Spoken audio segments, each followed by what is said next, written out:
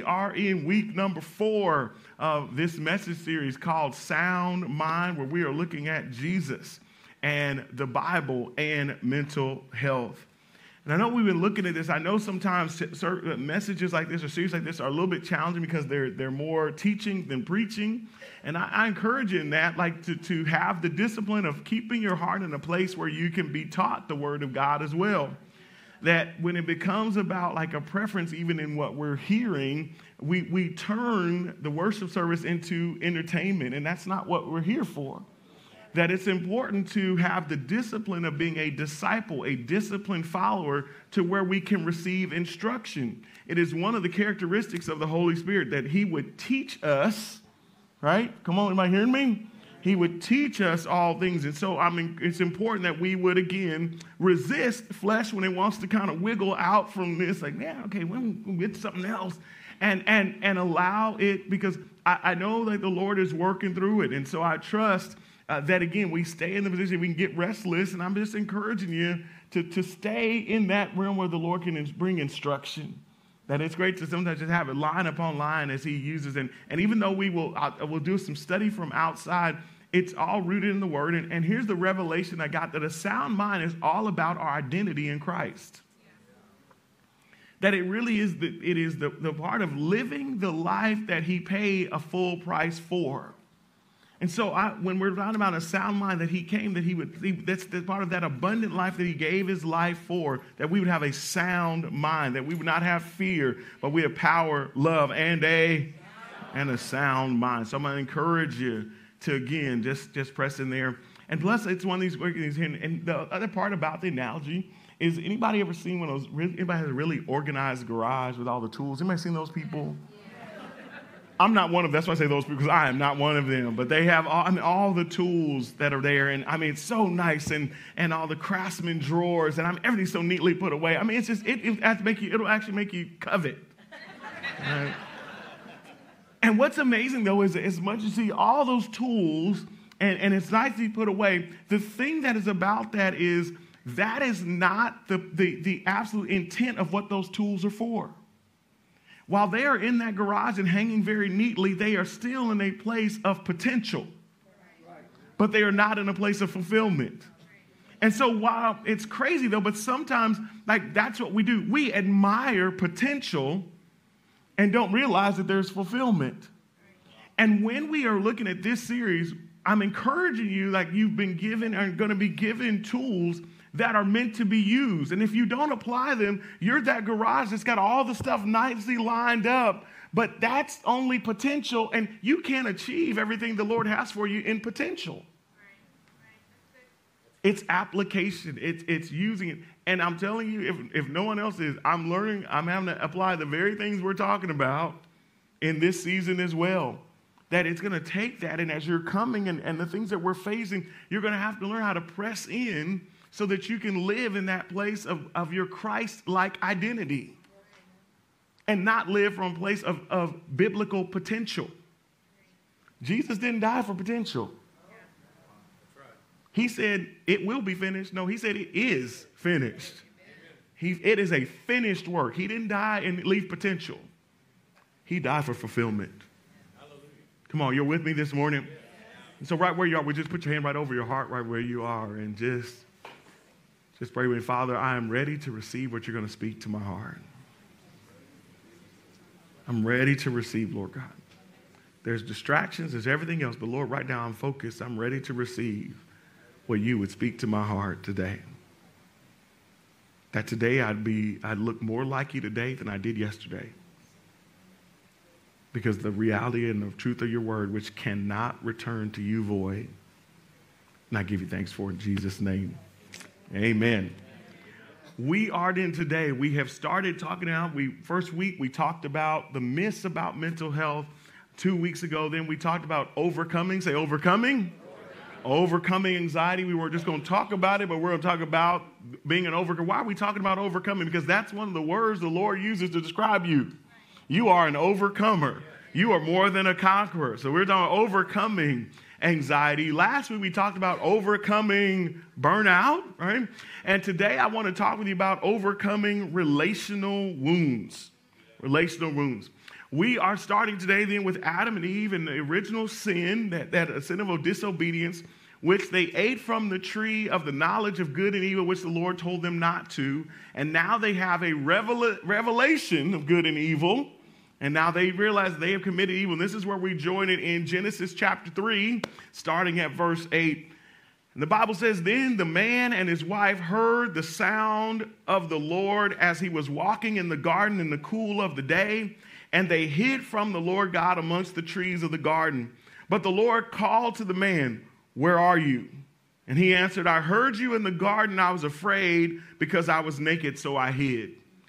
And I want to start right here. And this is not really part of the message, but I really need to start right here and pause right here, because this is very much the root of where some of us are spiritually, is this place of like when we feel like we break fellowship with the Lord because of our sin. Like there's a thing, and I'm not sure where it came from or where we've heard it, or maybe it's been taught or just human nature, but we feel like when we sin, God wants nothing to do with us. But we look right here where the Lord absolutely, where they have sinned, and trust me, God wasn't like out for his walk in the cool of the day and realized, wait a minute, something's wrong. I smell sin in the house. He knew before he ever started that they sinned because he's all-knowing. Anybody believe that? So all-knowing God, knowing that they had messed up, when he could have sent his voice, he still chose to send his presence. And it's the very same thing for you, that when you mess up, God is not looking to throw you off and like, you smell like this, I can't be around you. But from the very beginning, he's letting you know that when you mess up, I will still come after you. And this is a place where we have this fear, where we've built this thing almost like when I'm in sin, like I'm disgusting to God, whether it's shame or anger or whatever that would be. But I want to be very clear. God is very clear about his reputation, that even when they sinned, I still went looking for them. And I asked one really important question. Where are you? The first question he asked. Now, what did you do? Where are you? Something has caused a separation between us. Where are you? Well, somebody in the room, he's asking you that question, been yelling that question for years. Where are you? You keep trying to fix your actions, and he's trying to fix your location. Where are you? From the very beginning, he was clear that this relational issue, this was a relationship issue. They had broken fellowship. They had broken relationship with him. And what was more important with him was not the actions, but the relationship. Where are you? What have you done to us? Come on, is anybody hearing this? Are you still with me this morning? This is why.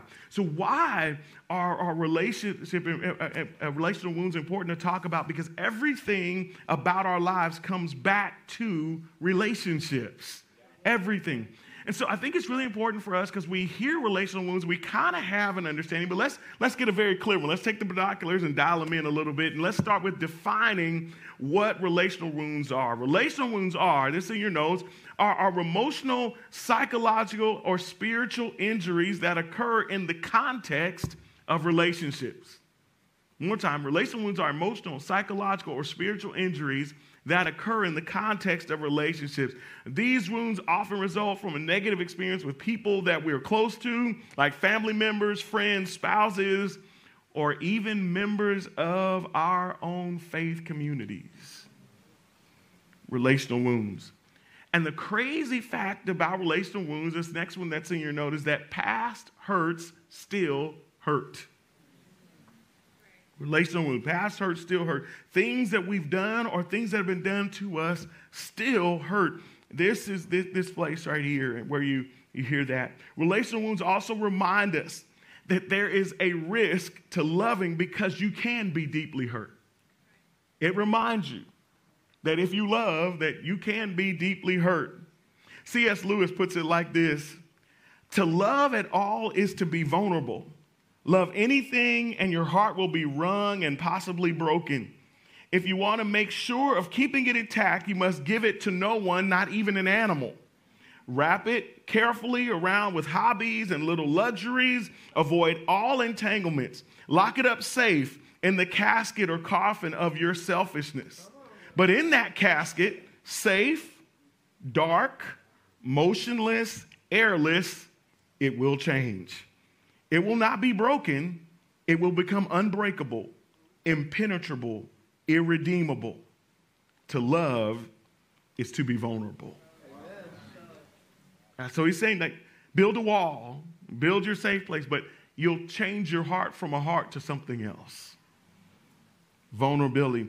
And I want to be very, very clear that Jesus is God's overwhelming encouragement and endorsement that it's worth the risk to lean into love. Amen. He's our living example of God saying it's worth the risk. It's worth the risk. Can you all hear me this morning? So I want to take you on a path. I promise you we're going to land, and just let me walk you through, because I'm going to give you a lot of information. You're going to need it because it's just going to build, and we're going to let the Lord build a house today. Is that okay? And so I want to start then with the sources of relational wounds, identifying those. And amazing enough, maybe you all would expect it. The first one is our parents. Our parents are a source of relational wounds. One of the biggest ones I had was with my dad. I remember when he said what he said. I remember exactly what he said. I remember hating him right after he said it for many years. And so those relational wounds, like that relational wound, was absolutely real with my dad. And for years. Like, it was so funny because I hated him so badly because of it that it began and shaped my whole life from that relational wound. Why? I went to college not first to learn. I went to college to be better than him. I got a degree because, one, I didn't want to be poor and I didn't want to be like him. I even once almost changed my name because I didn't want to be anything like him because I was so mad at what he said to me. Was it hurtful? For sure. I absolutely was just furious with him. Then I went further and got other degrees, not because of opportunity, but primarily because I wanted to be better than him. Because what I wanted him to do is say that he was sorry for whatever he said. That was the root of everything that was that. I'm looking at the tree, but the root of it was, I want you to regret the day you ever said that to me. Can you hear me this morning? Can you hear me? Parents can be the source of those relational wounds, and it took years to come to the place of realizing what you're chasing, hey, the Lord's already given you. Relational wounds. Here's the second one. It is family. Say family. So the first one is parents. Did you know, like, the second most impactful relationship in a child's life up to the age of 15 is their grandparents? And so it's really, really important. Family. Third most impactful relationship in a child's life is their peers. So that's why it's really important, parents, for you to know their friends, and for their friends to know you, and for their friends to know what you're not going to put up with, and what you're going to check on. And we didn't come to parents. Your job is not to be friends with their friends. Your job is a parent. So we don't compare. I don't really care what other people do. This is our house. Freedom starts when you move out. This is how it goes in our home. You don't have a cell phone? Sure don't. My parents are not giving you a cell phone. That's how that goes. You don't have a job. So no, you get what we give you. But we're not trying to be, hey, parents, are we still good? We still good because we're all parent. We got a parent. We love them, but we're going to parent.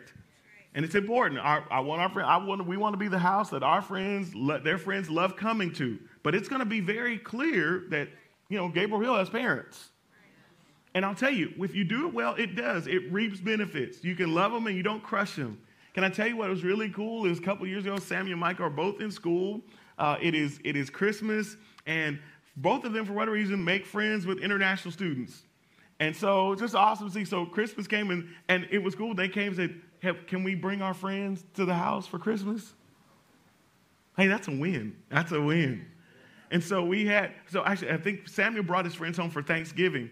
I remember that because we said prayer, we got ready to eat, and so we're kind of like, Nisa and I kind of shuffling around, and Samuel comes up, he's like, Dad, can you all come back in the dining room? He said, and I said, looking at everybody's just standing around, all his friends standing around the table, and he's like, so they're kind of looking for you to kind of explain what all the stuff is, because they just hadn't experienced an American Thanksgiving. The coolest thing. I'll tell you, it's those I promise you, if you do it right, they'll come back home. Okay? me encourage you. The third one then is our spouse. Pastor Mark Clark, in his message when I studied this, he said, the pain and pleasure of our lives tend to come from the same people. Our spouse there. And we have the potential to hurt the most from this person. And we got to remember our words have power, especially men. Like, it's important for us to remember our words impact our wives in ways that we don't even know. And so it's really important. And so even though, and again, I'm speaking this because I'm a husband, right? And so I'm just talking, I want to be clear, like, you got to be careful what you say because you cannot unsay it. You can apologize and you can ask for forgiveness, but you still struck them. And there's still a wound there.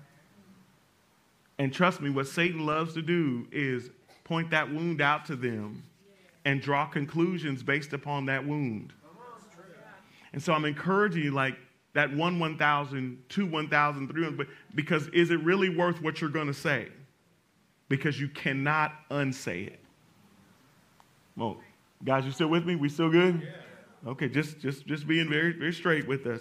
Here's this next one is friendships. Like studies, and what's crazy about friendships, what's interesting is studies amongst pastors reveal that they mourn the most. What they mourn the most is the loss of relationships in relationship to COVID over politics, policy, and ideological preference. Pastors are depressed because they lost relationships during that terrible season. And it doesn't matter whether you believe it's real or not. Here's the real impact that's happening because you're seeing now younger people are not answering the call to ministry because they want nothing to do with it. And so you're ending up with pastors having to serve longer than maybe the time that they should because there's nobody else there to come behind them. Very real stuff. Real effects that have happened. Here's this last one then, are the world and our community. These are sources of relational wounds. And then there are, with those sources, and there are common types of relational wounds. So these sources lead to certain types. And the first one is betrayal. Say betrayal. It's when someone we trust deceives us or abandons us and leaves us with this deep sense of hurt and loss. The second type of relational wound is rejection or abandonment. This feeling unloved or unwanted or left behind can create emotional scars that impact our future relationships. And now you begin to see where these relational wounds now begin to affect our future, where the seeds of this now begin to produce in the not good way. And so now, because of rejection or abandonment, now it's how I see every relationship. And it especially ends up this way when we start talking about things as sensitive enough as race and culture. So now one person that didn't look like me did me this way, and so now they're all evil. Or one person we saw did something, and now they all criminals. Or they all think like that. Or they're all poor. Or they all only have babies. Or they're all blonde-haired, blue-eyed devils. Or they're all only in jail. Yeah, because I'm coming right to your front porch because we're going to deal in truth. Because I'm not going to sit here and play the game. We're going to tell it like it is because we're going to be the church that Jesus wants us to be, or you're going to find where your gift needs to be used somewhere else. But we are not going to be vested in lying and putting on masks and not being truthful about who it is and allowing the Lord to transform us to look more like Jesus. We're not going to hide in the garden and his presence is there. We're going to come right out. I'm naked. I did it. I messed up. Can you fix me? Because it's in all of us. We're not going to look more like Jesus and still got our world stuff carrying in our back pocket. We got to let it go, and we got to face what he has for us. And the rejection and abandonment begins to form how, and here's the crazy part, we put it on God. God is not a bigger, better human being. Scripture says he's nothing like us. As far as heavens are from the earth, his ways are not our ways. Come on, can you hear me this morning? Is this making sense at all? Then now it begins, and it begins to impact our future relationships. So now we go in and we can't really connect with people. We ration ourselves. And so we don't know what it's like to enter wholly. So we got a plan B from day one. because of rejection issues, abandonment issues. The third one then is miscommunication or misunderstanding. Conflicts that arise from being misunderstood or being misjudged can result in feelings of frustration or isolation. This can happen so easily where we feel misunderstood and now all of a sudden nobody understands us. Nobody likes us. I just don't fit. And so we begin to isolate. Now we become even more vulnerable. The fourth one then is unmet expectations. Disappointment in relationships where our needs or expectations are not fulfilled. And now this leads to resentment or discouragement. And this is especially dangerous for marriages because you could have difficulty, but when that difficulty turns into resentment, it can be the poison pill for a marriage. And you have to really watch and guard against resentment. You really have to, again, daily do the warfare of fighting and saying, Father, keep my heart from getting resentful. Resentful is then, what does it look like? It's when you're having another conversation with your spouse in your head, but you're not saying anything. So they're saying something, but you're saying something back to them. You're arguing back with them, but you're not saying anything. Resentment. And resentment is where in your heart you now begin to devalue them in your own eyes. And your talk sounds like, you used to be so caring. When did you become so selfish? When did you I don't even know who you are. This begins to be the talk of what resentment sounds like in our own hearts, our own minds. And eventually, resentment then comes out of our mouth. And then we act on it. And so it's so important that you guard against resentment, especially when it's from unmet expectations. That some of that is even in feeling whether your expectations are real or have you made them clear or have you had to talk about expectations. But when they're unmet, it can breed resentment and it is extremely, extremely dangerous. The fifth then is judgment or condemnation.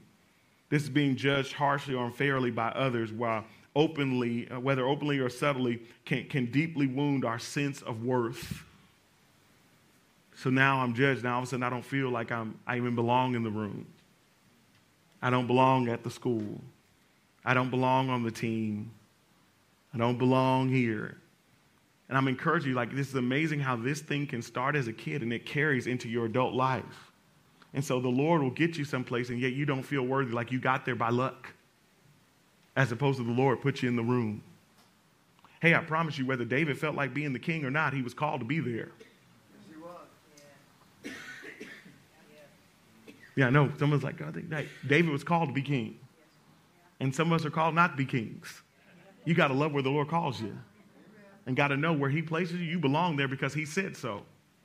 For years, I served as the worship pastor here, and I could not play an instrument. And so there were seasons, and you have incredibly talented people around you with Mike Burns and Keith Scott at that time, and different ones, Jeff Bauer, and the ones that the Lord has allowed me to work with, Daniel Mendenhall and Randy Price. I mean, different ones, and singers. I could name them all. It's amazing. And so you got all these talented people in here. You can't play an instrument. And so there was a season where you really, I had to get a grip on being secure. Because if not, what you're going to do is because you have a certain level of ability, you'll think you have to be the most informed one. So you'll kind of try and constantly keep pushing people down. You just got to let them soar. And you got to know who you are.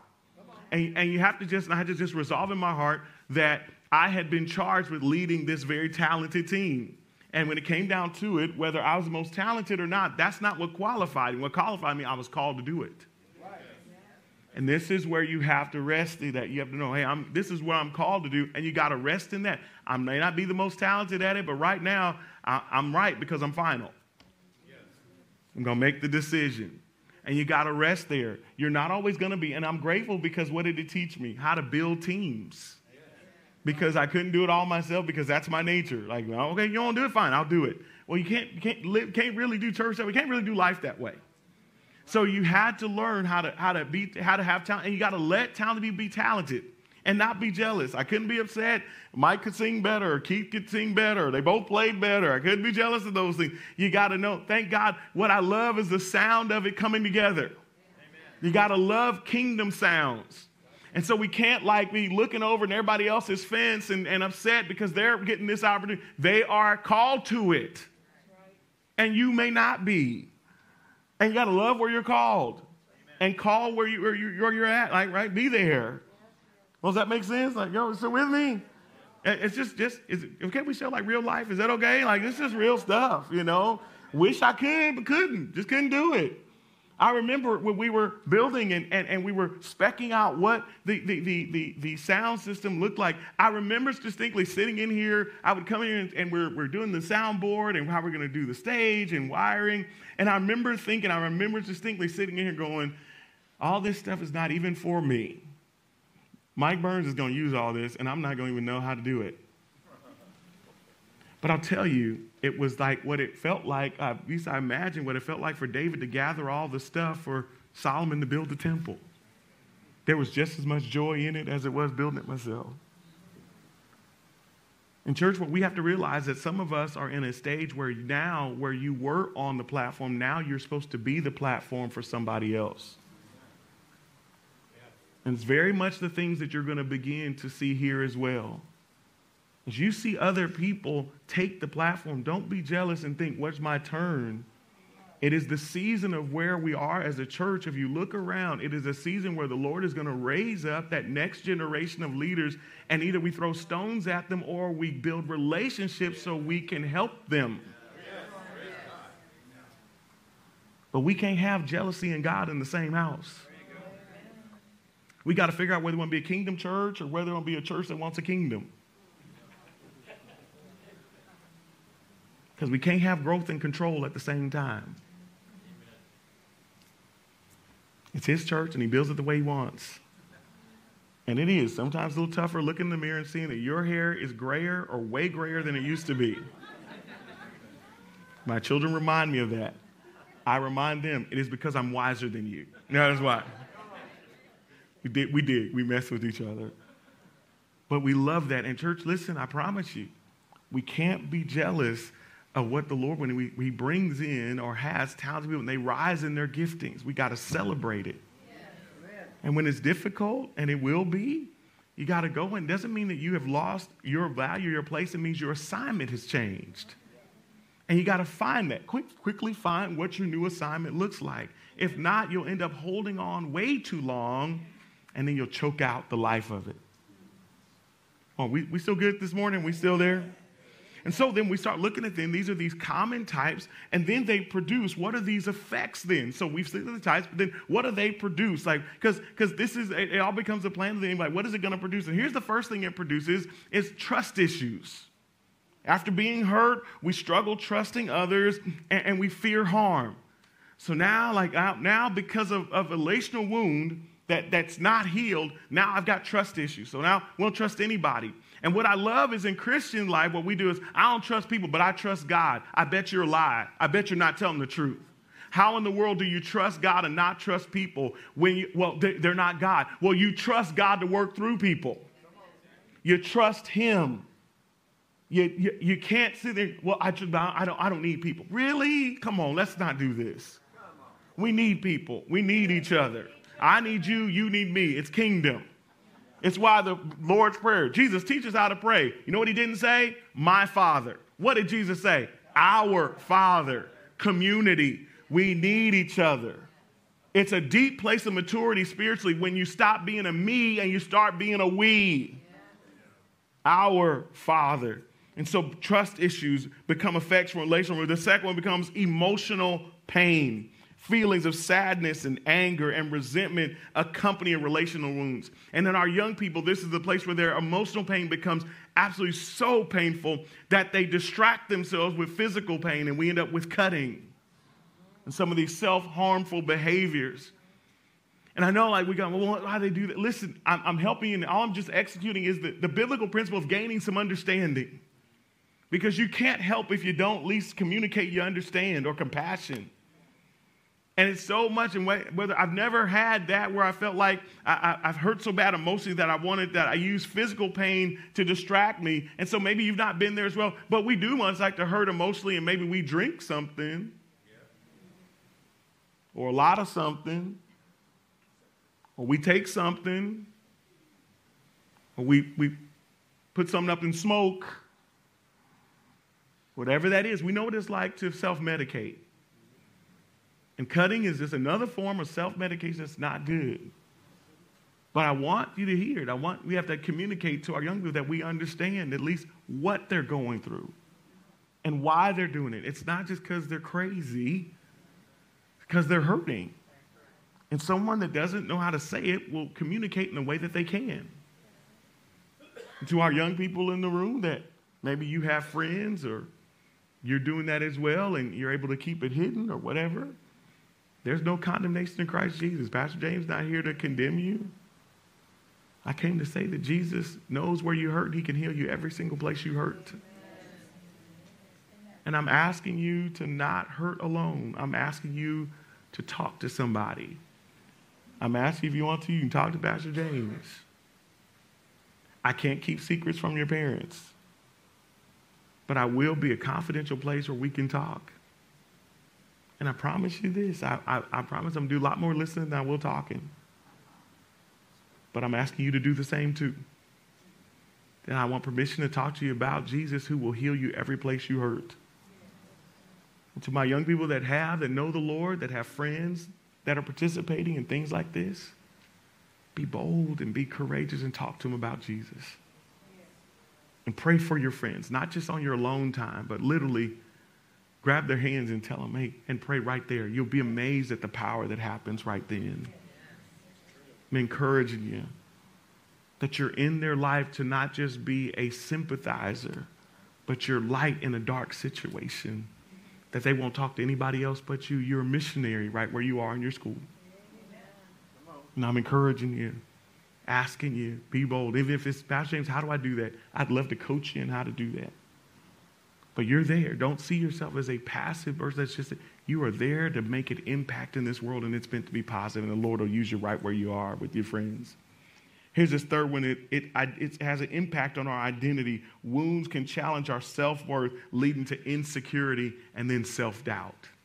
We've seen this play out over and over again, where now I don't feel like I belong. I've got wounds. This is now where we have things like that, where then it's just, again, just like I don't even have like self-worth. I don't feel like I'm worth anything. Crazy things happen here where it impacts our identity. And then finally, the biggest impact of our relationships becomes spiritual struggles. This is when wounds come from people within our church or our family, and it causes us to question God's love or his presence in our lives. And this is now this common thing where we hear something called church hurt, where now because it happened in the church, now all of a sudden, this is where we've got spiritual struggles because of relational wounds. And it's really, really key. And like any wound, if it stays open, it's destined to get infected, and that infection is destined to kill you. One more time, like any wound, relational wounds are no different. If it stays open, it's destined to get infected, and that infection is meant to kill you. Spiritually speaking as well, where it just now keeps getting infected, keeps getting offended, keeps getting injured. And so now you start navigating now how to protect the infection rather than the painful part of it. I got a hangnail on my finger, and it got infected. I don't know how it got infected, but all of a sudden my finger swelled up, and it was like, and I'll tell you, I was going through my day, and I remember I was, and then all of a sudden I clipped it on something, and I'm telling you, it almost brought me to my knees. Because it's amazing how just such a small thing, but when it gets infected, you touch, and I mean, it will, whatever you're doing, whatever you were doing that day, you can be busy doing right, but that will arrest your attention immediately until you deal with it. And so all this time I'm sitting thinking, Lord, I do not want to have to go to urgent care, have them dig in my finger or something. And so thank God's able to work on it and got that taken care of. But I'll tell you, the pain you feel when you have a relational wound that is infected, I promise you, every time somebody's going to touch on it. And it's why you have the visceral reaction that you have when somebody hits that issue. But I said this, we did not come to just discuss issue. We came to talk about overcoming. Say overcoming. That's where we started, talking about overcoming. And so I want to talk about where we're landing today is overcoming relational wounds, and I'll leave you alone till next week. It's overcoming relational wounds. You have to start, and really in overcoming relational wounds, you have to start thinking about relational wounds in your life as spiritual things. Come on, stay with me. We still good? You got to start thinking of relational wounds in life as spiritual things where you're connecting to the God of the universe and accessing his power to overcome rather than your ability to do it yourself. It's a spiritual thing. Even secular psychology has begun to realize that the only way to heal from relational wounds is you have to get spiritual about it. And you cannot, because they realize it's bigger than you and that you're bigger than just what you see. Spirit, soul, body. And relational wounds are one of those things you have to get spiritual about. We have to go to God to bring something into our lives that gives us the resources and ability to heal. And Jesus gave his life. Stay with me, church. This is big. Jesus gave his life on the cross and rose again to forgive us. But he also gave his life and rose again to cleanse us from the sins that we committed. Jesus also died and rose again to cleanse us from the sins that have been committed against us as well. Amen. He came to cleanse you wholly. He didn't just come to cleanse you from what you did. He came to cleanse you from what was done to you. And the crazy part is we've been schizophrenic in our relationship where we've embraced the forgiveness of what I've done, but we refuse to accept the cleansing on the other side of what's been done to me. Oh, no. They're going to pay that debt back. I was waiting. My dad was going to tell me he was sorry for what he said to me. He was going to take it back. He was going to say, son, I should have never said that to you. He was going to rue the day he ever did. The crazy part was that was the condition of me being whole, even though that was not ever going to happen. And some of us are waiting for a debt to be paid that has already been paid. You are looking for someone to say something or do something, and you get retribution when Jesus has interrupted your plan and said, I paid it. Look at my hands. Look at my side. Look at my feet. I took care of that. No, Jesus, now, no. Now, that works for my debts, but that doesn't affect the debts that because they owe that to me, and I paid it. Oh, no. And it wasn't until I waited for my dad. So all I knew, every part of what I was doing was about him. Every part was about I want to change my name to make him rue the day. So here I'm walking down, same thing, going to Cal Poly, graduating, walking down Grand Avenue toward the stadium. And the Lord reminds me, James, by the way, just so you know, even though you got your nice degree, you can still be poor. You're going to need me. And James, oh, by the way, now you got your degree, you still look like your dad. And James, by the way, since you got that, you may be nothing like him, but you can still be lost, which is what you are. Right there. Was on the floor over on Aero Vista with people around me and all their bare feet dancing and worshiping, and I'm on the floor under the presence of God. And the Lord brings these things back up in my life, and I said, why in the world are you bringing this up again? Real key, we'll never forget it, James. Salvation is free. But healing hurts. James, I paid every debt that you owed. James, and I paid every debt owed to you, including that one that you're holding from your dad. And I'm grateful to God that because of that, he allowed and began to restore that relationship. And I'm so grateful. Because I love my dad more his last 60 years than I did my first 14 with him. Love being able to see him all the way until he went home to be with the Lord. But that does not happen until I released him from his debt that had already been paid. Come on, y'all still with me this morning? You're saying with me? So 4 things I think I gave you 4 or 5 things, I guess, and this is where I'll end it, and then I'll get till next week. And the first part of overcoming, say overcoming. I want to be clear. So every week you've gotten tools that are geared at overcoming. We haven't just been discussing issues. We've been talking about biblically how to lay it out, Jesus and the Bible and mental, how to walk in it. Don't be the nice, neat garage. Build a house. Fix a problem. Use the tools that he's giving you. Can't trust people with pristine tools. Those are called stores. Carpenters have used tools. You hearing me? That makes sense? Okay. Even if it's a red Craftsman, when you need it, you got to use it. St. Little Andy here. All right. So first one is you got to acknowledge the pain. Acknowledge the pain. Oh, I hear somebody already like, no, yes. Yeah, because you can operate in truth, spirit and in truth. You got to acknowledge the pain. You're not surrendering to it. You're acknowledging it, that it's there. Psalms 34:18, the Lord is close to the brokenhearted and saves those who are crushed in spirit. God understands our pain and is near to us in the moments of our heartache, and we bring our hurts to him because we're trusting that he deeply cares for us. I'm not surrendering. I'm not bowing my knee to it, but I'm not going to also put on the mask and say, Lord, it doesn't hurt. Father, I am hurting. And I'm trusting that you, because I cannot find anything else to distract me from it. I need you. You said you're close to the brokenhearted. I'm grateful that you're close to the brokenhearted. Here's the second one is you got to embrace the foundation of love.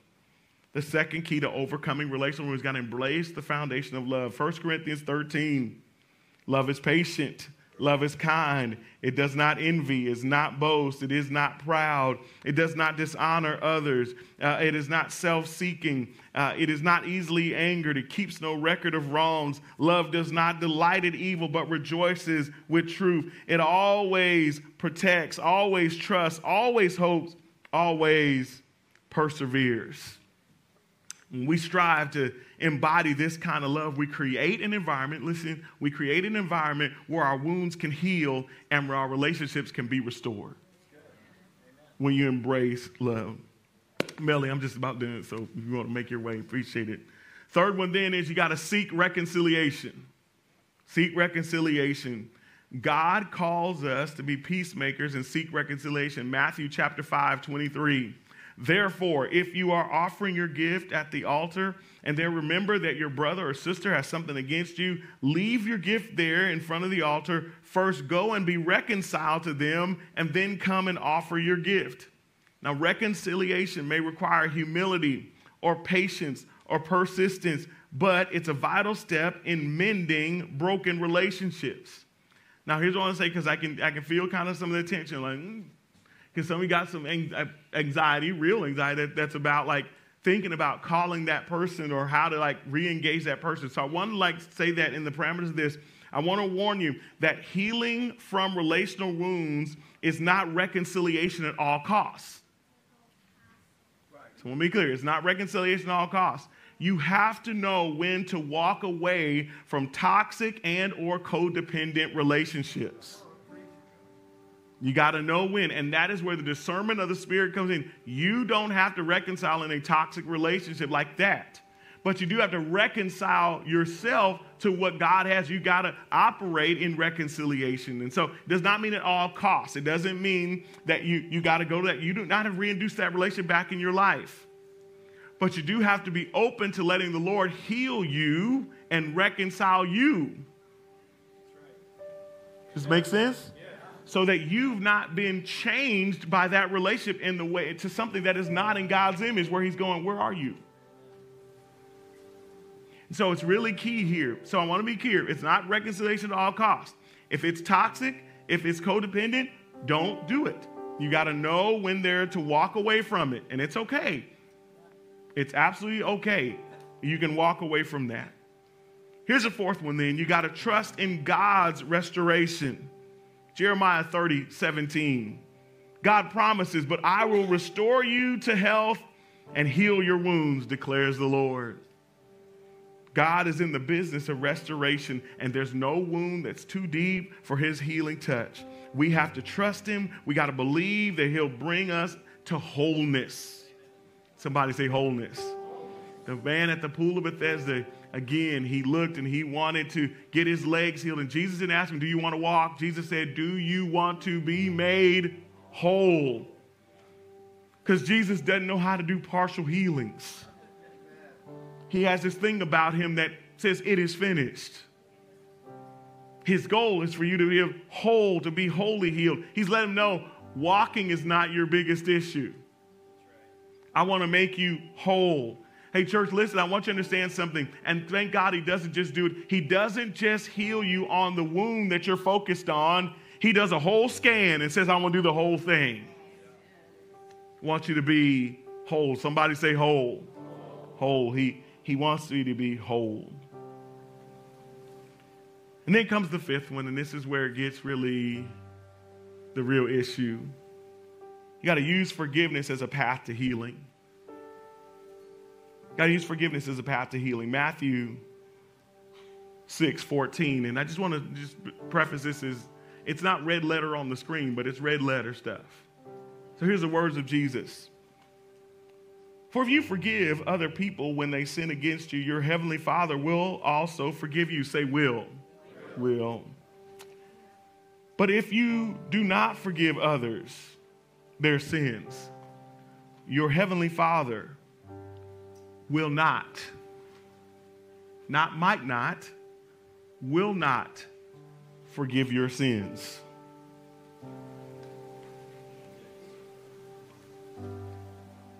And so in the words of Jesus, let me just put it in the newest King James Version. King because of what he's made us, kings and priests, not ego. That being hurt is not a valid reason for you not to forgive.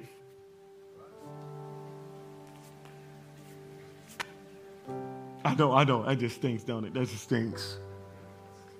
But in Jesus' eyes, in the eyes of God, being hurt is not a valid enough reason for you not to forgive. You don't understand how I've been hurt. You don't understand the level of forgiveness God had toward you. God is not asking you to do anything that he didn't do. See, there's happened this one day, God, his own son, was like on the side of this crowded road. I know we saw like the typical like the normal like crucifixion deal where it's up on this hill and this majestic, and not so. When we go to Israel, it was Passover. Crowded, hot, summer. The whole thing was about intimidation.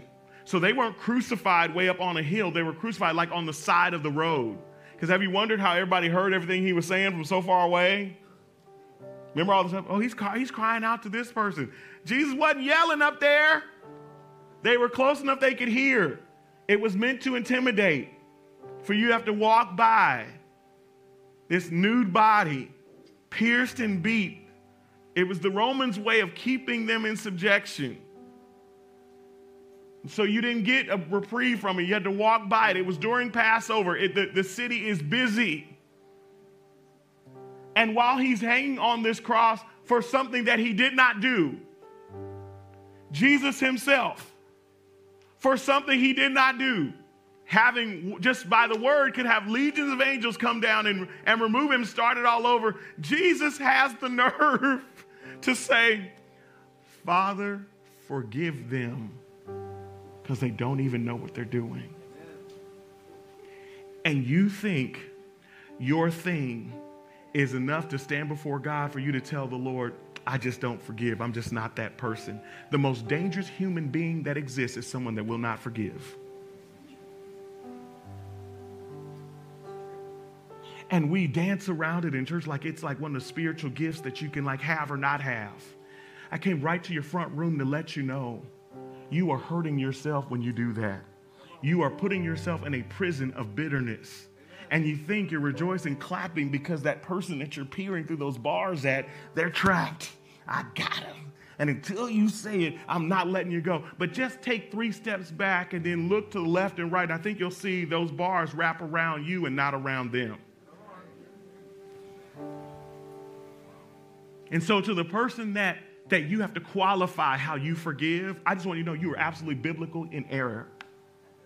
It is absolute pride because forgiveness is a choice. And you are choosing to be disobedient because of your hurt. Forgiveness is instant. Trust has to be earned, but forgiveness is instant. And we don't get off. We don't get a pass. You don't get to say, I was so hurt, like God understands. Really? You think the Lord's going to compare you and look at Jesus and go, now I'm supposed to understand what you went through as opposed to what my son went through. You were both innocent, right? Looking at his innocence, even in his innocence, he asked for forgiveness for the people that were absolutely torturing him. Oh yeah, right to our front door, right? I'm going to lose Pastor of the Year today. But we're going to get free today. Because I'll tell you this, in my personal life, it is difficult for me to trust someone that doesn't forgive. Because they want to hold you captive. And I want to say, whom the Son sets free is free indeed. I'm nobody's prisoner, and neither are you. Let them stay in their own prison of unforgiveness. You keep walking free. And so I came today because I realized that when we talk about relational wounds, it is one of those unique ones of these things we've been talking about that is a spiritual issue. And so I remember we sing the song, Peter and John went to pray. They met a lame man on the way. He asked for alms and held out his palms. And this is what Peter did say, right? Silver and gold have I none. Remember that? But such as I have, give to thee. Silver and gold, I have enough. My need is met according to his riches and glory in Christ Jesus. I'm not willing to say silver and gold have I none. Silver and gold my Father has, and he's met my need every day of my life. But what I also have, I want to give to you. What I have been given is I know what it's like to forgive, and I know what it's like to walk free. And what I came today to do is for the ones that are brave enough to say, Pastor James, this thing has been on me. Like it's been a thing. Pastor James, like I want, but it's just been hard.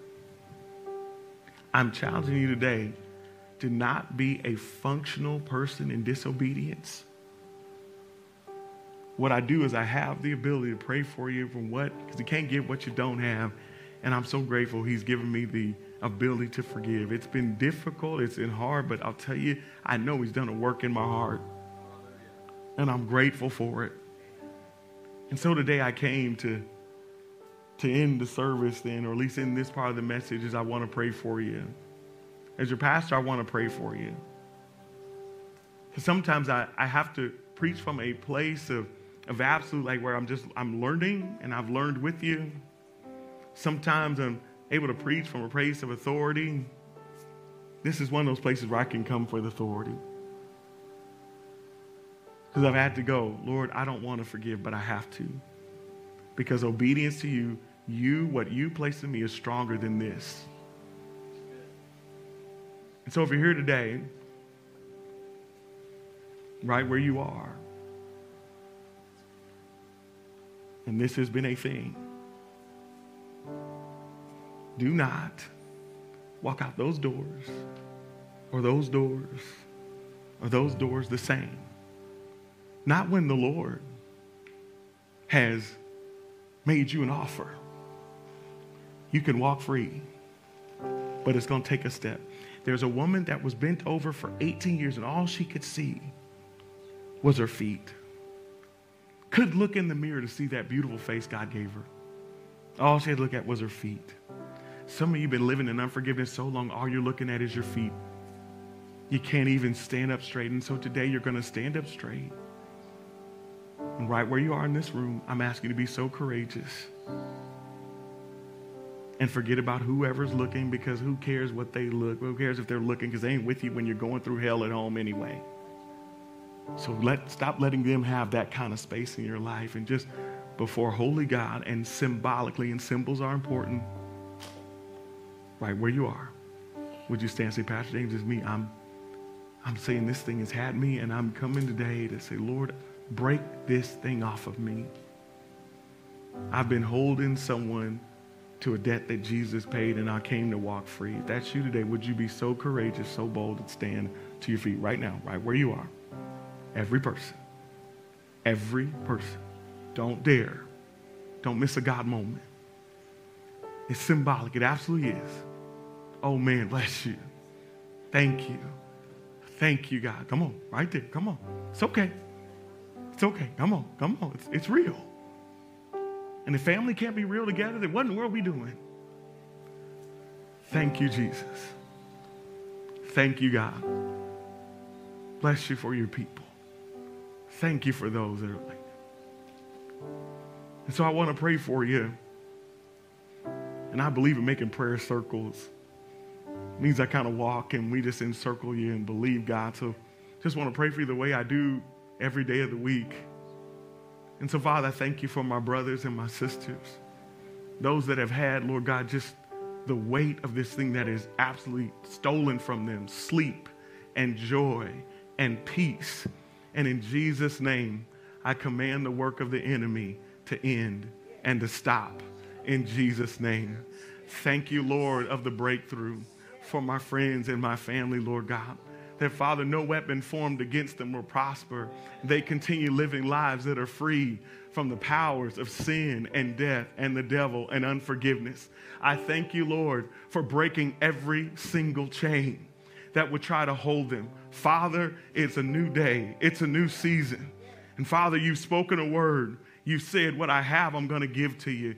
Give them, Lord God, forgiveness. Give them breakthrough in the name of Jesus. I thank you, Lord God, for breakthrough, Lord God, for my friends and my family, God. I thank you, Lord, for what you continue to do in them, Lord God, that the plan of the enemy will not take root, that every foul weed of discouragement, every foul weed of dissension, every foul weed that has tried to take root, that, God, you pull it up from its root, Lord God, in Jesus' name. And thank you for planting seeds of righteousness and abundance and freedom like never before. Thank you, God, for doing a work in them, Lord God. Thank you because the truth has produced honesty, Lord God. And God, there's a reward in truth, Lord, that when we come to you, Lord God, in spirit and in truth, that you break every chain, Lord God, that you destroy the plan of the enemy. Thank you for freedom, Lord God, because we cannot give what we do not have. I thank you, God, for people that are strong in the Lord and the power of his might, for giving and using it as a weapon, Lord God, to come against the plan of the enemy. That, Father, that the enemy not have a root cause in our hearts, Lord God, to keep us holding people in bondage when you said you came to set the captives free, that the Spirit of the Lord is upon me because you have anointed me to speak freedom to the captives, God. I thank you for breaking the chains, Lord Jesus, over the lives of every person that has had this thing, this unforgiveness, this rage in them, Lord God. Now, Father, turn their mourning into joy, Lord God, into gladness, Lord God. Replace, Lord God, the spirit of heaviness with the spirit of joy, Lord God. Help songs sound better. Let their worship go deeper, Lord God. Let their prayers and their vision expand wider in Jesus' name. Because the healer is in the house. And because you've declared no weapon formed against me is going to prosper. Don't tell me he can't do it. Don't tell me he can't do it. Don't tell me he can't do it. In my life and my family's life, don't tell me he can't do it. I've seen it. You're going to see it. I've seen unforgiveness turned around. Don't tell me he can't do it. And I give you thanks, Lord God, for every one of these courageous ones today that are standing in this room, ones that are standing in their living room, wherever they would be. I thank you for the reward of obedience being theirs, that you, Lord, are doing the work. And I give you thanks for it in Jesus' name.